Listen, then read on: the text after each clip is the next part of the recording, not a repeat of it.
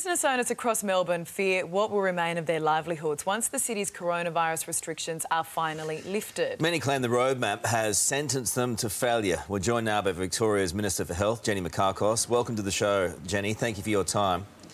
Now, business owners say there's no hope, there's no money, many industries are going to be decimated.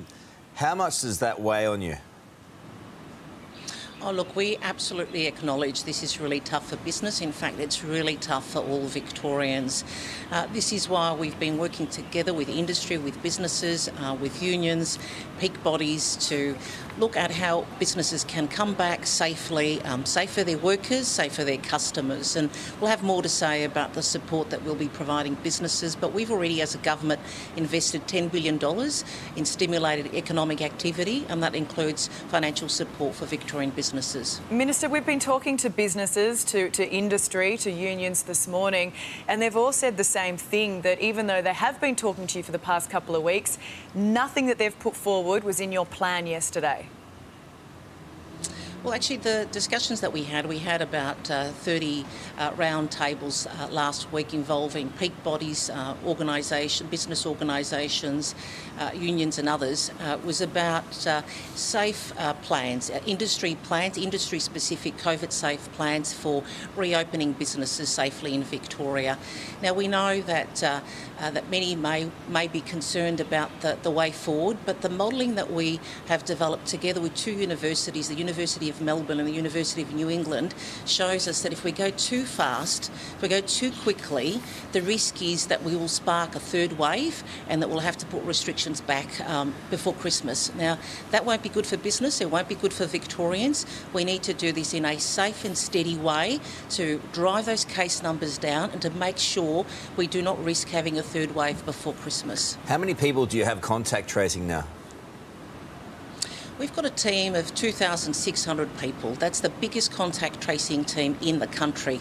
We've brought in doctors, nurses, medical students. The ADF is also supporting us with our efforts, paramedics and many, many others to assist us in this task. So we think we've got a contact tracing team that's comparable to every other team in the country. We publish our data through a national dashboard and they have been doing incredible work. You just have to think about the fact that only a few weeks ago we had almost 8,000 active cases on our books, more than 13,000 close contacts. They've had an enormous task and they've been rising to the challenge. We've been supporting them with more resources, more staff, whatever that they need to deal with this issue. But because the case numbers are now starting to come down. Sorry, Jenny, to interrupt, but there are a lot of people, a lot of very influential people in Victoria who say the contact tracing is just not up to scratch.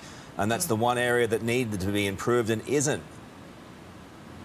Well, we've had those enormous case numbers, nearly 8,000 active cases.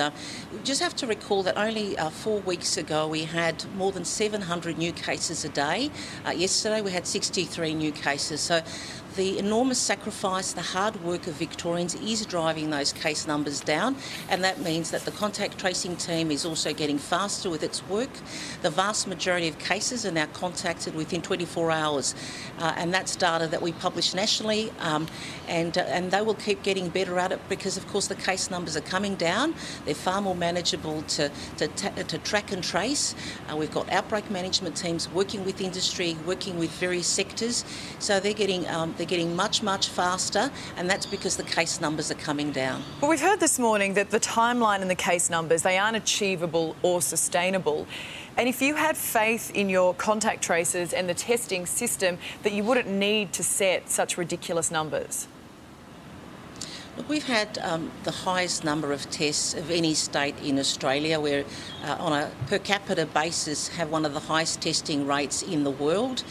We've got an enormous contact tracing team, as I said, more than 2,600 people now part of this team, and they are contacting the vast majority of cases within 24 hours. If they can't get hold of someone on the phone, they go and knock on their door.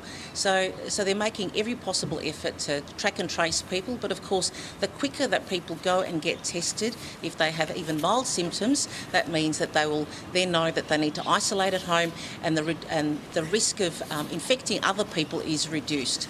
So we are putting every effort into testing, tracing cases, isolating cases. We've got outbreak management teams that go out to workplaces, high-risk workplaces like abattoirs, aged care facilities, and work with those businesses, work with those sectors to make sure they can manage a particular outbreak. So some of the restrictions lifting are dependent on almost zero transmission in the community, and that's, the experts say, unrealistic. I mean, are you seriously hanging out for that? Look, we have set ourselves some triggers for each step in this roadmap, and that's based on the expert advice of our public health officials, but working together with a couple of universities. The modelling that they developed showed us that if we went too fast, that there would be a significant risk, more than 60% chance of triggering a third wave before Christmas. So we're going to do this in a safe and steady way. That's also a sustainable way. We don't want to see businesses having restrictions put back in place towards the end of the year. We don't want to have to put these restrictions in place, limiting our movement as families, as individuals. So if we do this in a safe and steady way, we can bring the case numbers down, and then we can sustain that into the long term. And we need to manage this into 2021. Until we have a vaccine available in Australia, around the world, we need to keep driving those case numbers down and being able to manage any outbreak we might have. And that's what we've done with our outbreak management teams and the resources we have put in place. All right, Minister, we appreciate your time this morning. Thank you. Thank you very much. The problem's going to be there that by Christmas, are there going to be significant numbers of businesses left? You may not have any businesses left by then. And you've then got to look at what are the health risks associated with the economic shutdown, and at what point do they outweigh the actual risks of the virus? We haven't even talked yet about the mental health impact this is going to have. I mean, how many businesses are going to shut? As you say, like gyms, they can't open, well, at the end of November at the moment, but only if you've got 14 days with no cases. I mean, we've seen, look at New South Wales, and I would think that's the kind of scenario that Victoria should be looking at. Yeah. It is not realistic, and we haven't had a single person on the show this morning, any experts from Victoria, tell us that this is workable outside of government. And Christina Hearns on Chapel Street, and the normally vibrant Chapel Street retail. I mean, retail, restaurants, I mean, the restaurant capital of Australia. I mean, there's so many jobs, there's so many livelihoods at stake here. A third wave, for sure, is something they can't afford, but they've got to get the balance right, and it's through testing. All the experts say it's through the testing and the tracing. Hopefully they're on top of it now. And I think, too, like, I'm very mindful that we're not in Victoria and we're not in Melbourne right now and sitting here and not passing any kind of judgment, which is why we've had so many people on the show this morning from Melbourne, and I think that's the sentiment we're sharing. I'm passing plenty of judgment. You always do.